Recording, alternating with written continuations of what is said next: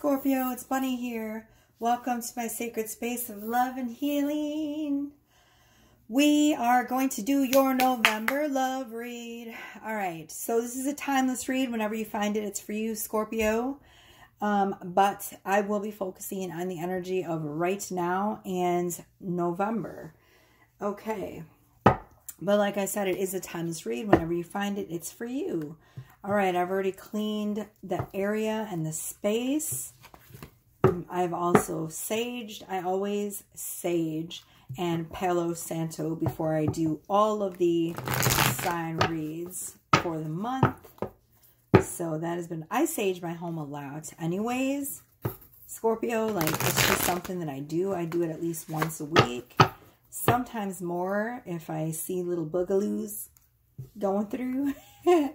We have a lot of portals in here, so the boogaloos do be coming in and out. All right, what do we have for Scorpio? Ooh, it was just 101 on my camera. Nice. All right, so what do we have for Scorpio? What does Scorpio need to know? So all of the signs are up until Scorpio. So Aries, Taurus, Gemini, Cancer, Leo, Virgo, and Libra have all been done. We are on Scorpio now. I'm going to try to get Scorpio and Capricorn out tonight, and then I have some client reads. All right, what do we have for the beautiful watery sign of Scorpio? What does our Scorpio need to know about the person on their mind or in their energy fields? Ooh, you got two cards that flew out. They literally went way over here. Scorpio. Oh, look at that. You came out. Isn't that funny? So we have Six of Swords and Death and Rebirth. The Six of Swords, I seen it first, so I'm going to take it first.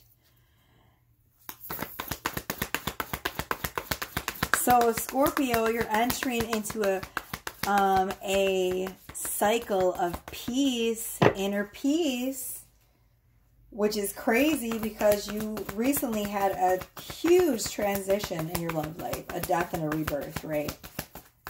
I mean, I don't know if it was in your love life. I guess it could have been in your life in general, but this is a love read. Whatever it was, it completely transformed you. It's beautiful. Look at that energy. 13 is Scorpio energy, right? And we just got out of Scorpio season, or we are going to go out of Scorpio season. We might already be in Sagittarius season. I'm not sure yet. We have the moon. But you're entering a place of inner peace right now. So you are content where you're at in your life and in your love life in general. You're just content. The Six of Swords is about inner peace. It's about healing. It's about moving forward, not looking back. It's allowing yourself to go with the flow, right, Scorpio? Page of Cups. So there's something about the moon energy. There's a secret or something that has not been revealed to you in regards to your love life. We don't know yet what that is, right? Something hidden deep either in your subconscious, or it could be something that your person's keeping from you. So we'll dive into that deeper if I don't get any clarification with these cards. We got the Page of Cups, so it could be a love offer coming in for those of you that are single. I feel like we're definitely starting a new cycle because the last Scorpio reading that I did for the Scorpios last month, it said that most of you were getting into twin flame union. So I feel like if you're a new Scorpio watching me, I'm probably picking up on your energy, right? Because I feel like I already closed off that last cycle of twins. I feel like most of you, this is like a new batch of twins coming in. I could be wrong. If you're an old subscriber, then, you know, welcome back. I always welcome you guys back as well. And actually, I think I'm going to start doing just regular tarot reads instead of just focusing on love. If love comes out, then that's cool. But I think mainly I'm going to start doing general reads because that way I can reach out to a more vast amount of people. And I just don't have time to do love and general. So I think that's where my channel is going to be headed. So I haven't announced it yet officially, but I think that's where we're going. All right, so let's clarify about this moon card. Why do we have the moon card here for Scorpio, please? Can you tell me a little bit about the moon card?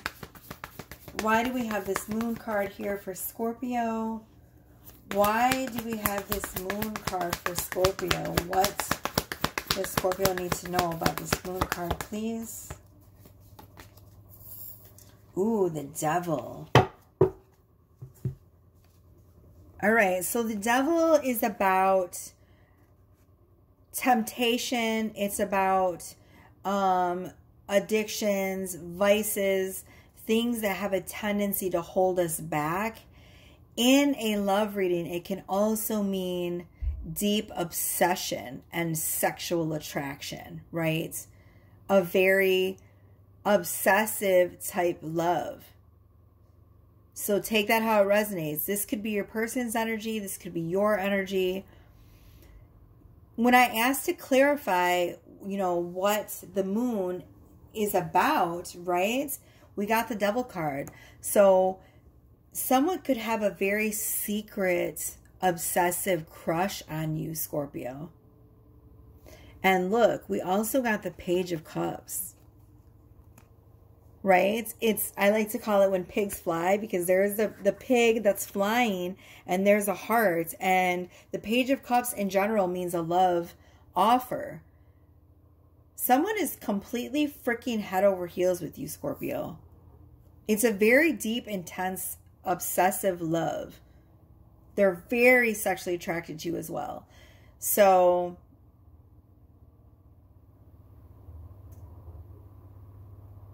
it's funny because the energy feels very Scorpionic as well. Some of you could be literally dealing with another Scorpio. And we did have the Scorpio card come out. Whenever I see the devil card, I always think of Scorpio, because the devil, if you look at the card, it has the same sort of intense, deep energy, right? Look at that gaze. Look at his eyes. That's the look of a Scorpio. If you've ever dealt with a Scorpio, you know they have the most deep, intense, mysterious eyes. It's like you can feel like they're looking into your soul, but at the same time, you can't read them. I love Scorpios. They're so deep and beautiful. I'm a Scorpio rising, so you know, while I don't have all these beautiful traits of the Scorpio, I do have that Scorpionic gaze. A lot of people have commented on my pictures about my eyes and how I have that very intense gaze. That's the Scorpio gaze. You might be dealing with another Scorpio. And look, we have Six of Pentacles. They want to make you a love offer. It's not a shitty one either. Let's keep going.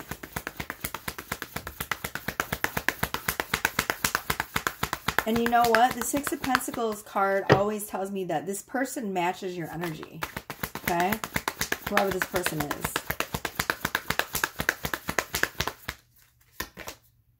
Three of Wands. Wow. You've been waiting for a connection like this for a long time, Scorpio. Let me tell you. They've been waiting for you too. They feel like you're the one they've been waiting for. Woo-wee. This energy is fiery. Eight of Cups.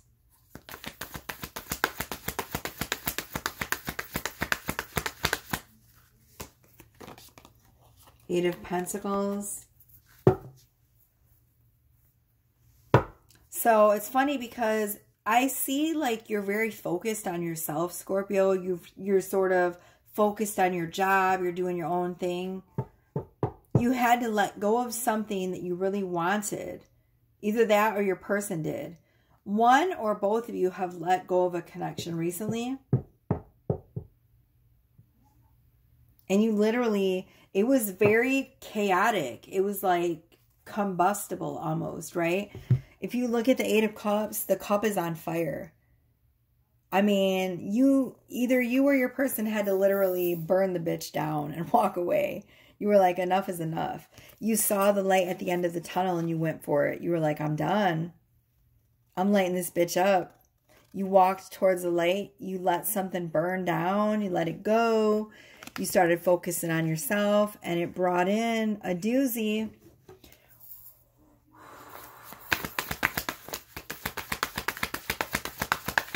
Okay, we're going to get one more card. What else does Scorpio need to know about this connection? Then we're going to move on to the other decks. What else does Scorpio need to know about this connection, please? With this person on their mind, the person in their energy fields. Knight of Swords. So you could be dealing with an air sign. Gemini, Libra, Aquarius, right?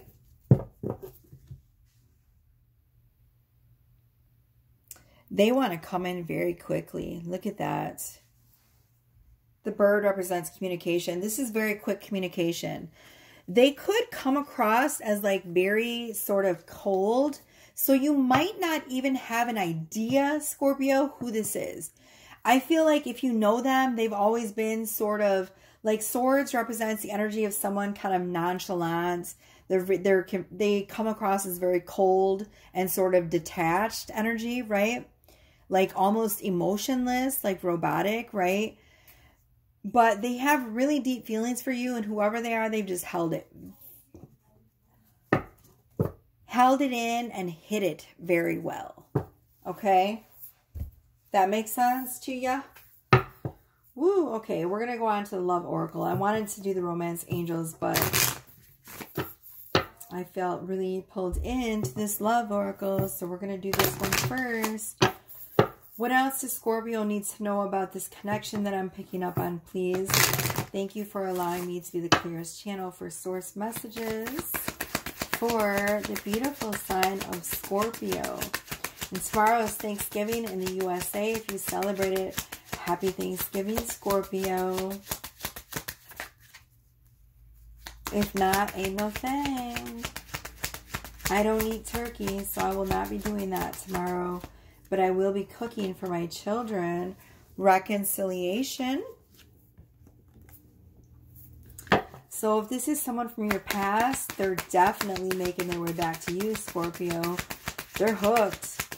Hook, line, and sinker. You done sunk their hearts. They're all over that. Divine timing. Look at that. Right at the right time. At the last second when you think, fuck it, they're not coming back. Boom. Spirit goes, you thought you didn't know. You thought you knew, but you didn't know. Now you know.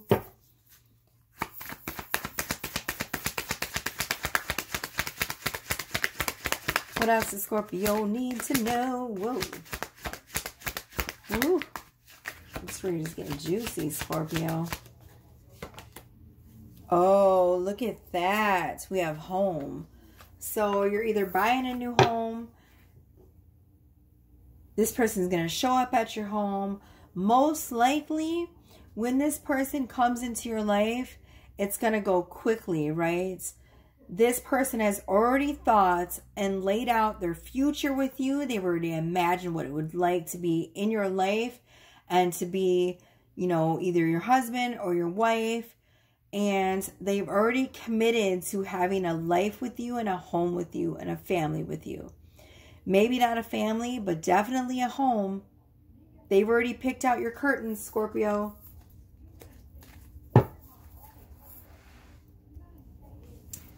Yuppers. And you know what? Let me see. There was something on the bottom of the deck. Look. Music. Your person could be into music, or you could be into music. Take it how it resonates. Now we are going to do the Romance Angels. I'm curious to see what the Romance Angels have to say about this connection. I'm going to call your guys reading that. They've already picked out your curtains, Scorpio. They've already picked out those little towels, his and hers. They are long gone over Scorpio. It doesn't surprise me, Scorpio. Y'all have that beautiful, magnetic, sexual energy that just draws people in like crazy. Y'all got it. Ooh, wee. I love me a Scorpio man. Trust. This situation is calling for you to have faith. I told you. You have to trust your internal compass. You have to trust your guides. You have to trust your angels. You have to trust God, Source, Buddha, whatever divine entity, essence that you believe in. Trust it. Most of all, trust yourself. Trust your connection with the divine. Retreat. It's time to disconnect from the world. So it would serve you to spend less time with others, more time with yourself. Because when this person comes in, you're going to need all of your energy. You know why, Scorpio. Y'all some sex addicts anyways, so you know what I'm talking about. You better save your energy because this person's coming in like a tornado. We have unrequited love. There's not enough attraction or chemistry to keep this relationship going. So that could have been why your last relationship didn't work out. That's why we had the 8 of Cups.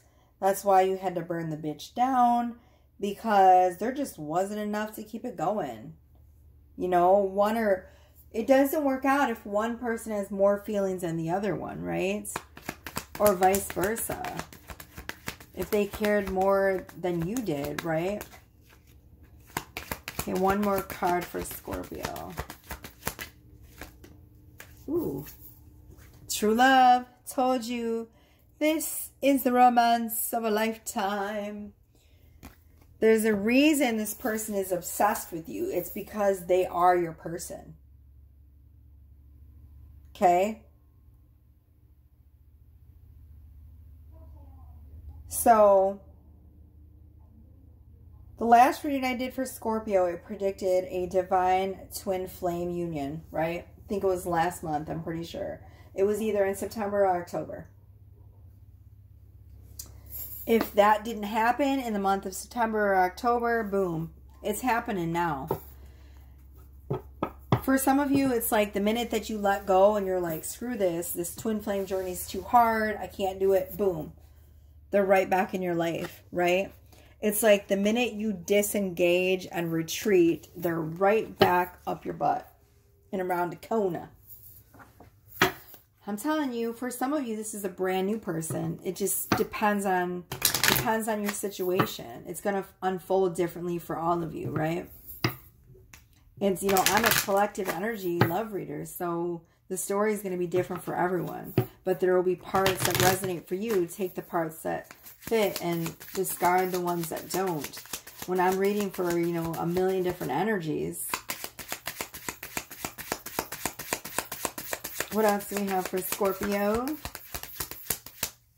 Not a million, but, you know, at least 10. Aries. Some of you, the person is an Aries. You have someone with Aries in their chart in your energy field. Period. Period. Stop. Oh, look at that, though. Your new person that's coming in, or the person on your mind, the person that you are obsessing about, Scorpio. Oh, they're so loving and kind. Look at that. They have a beautiful heart, just like you, Scorpio. What is the last card for Scorpio, please? There is a card here that is upside down. Let me fix that shit. Where to go?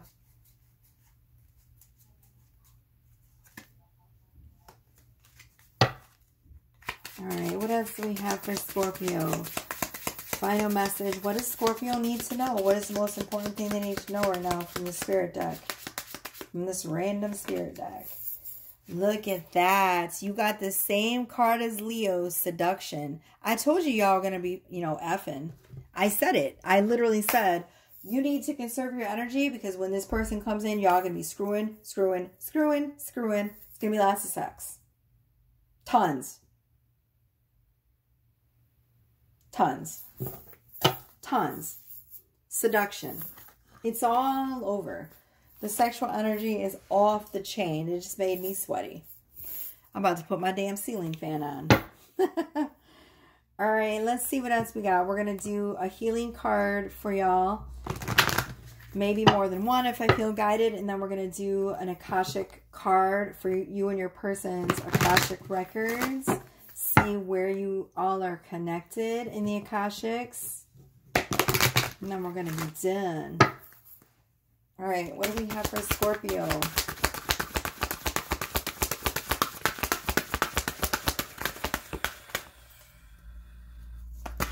What is the next thing Scorpio needs to know about this connection, please, Spirit? Ooh, victim consciousness, number 12. Okay, so it's number 12. You add it up, it's 3. So that shows me, number 3 is the Ascended Master number. This shows me that you've mastered this lesson, Scorpio. You're no longer giving in to the victim consciousness mentality. You've moved on from it. Okay? And this is a healing card, right? So healing that in yourself, because you healed that wound, it's drawing in connections which are more balanced, right? Divine connections. Good job. Some of you are also going to have a Kundalini awakening. I can see it. You also healed the self-sabotage wound. Maybe in the past you used to self-sabotage, or maybe your person did. You know, but you healed that. The owl shows me, you know, you were self-aware enough to heal these energies. Amazing. And because you're doing that, or I feel like you could be in the process of doing that, that's what is bringing in this divine connection. Okay?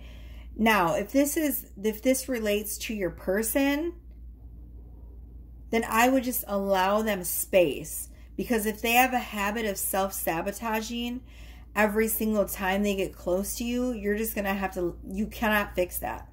They have to fix it for themselves. If they're in these two energies, they don't have a choice.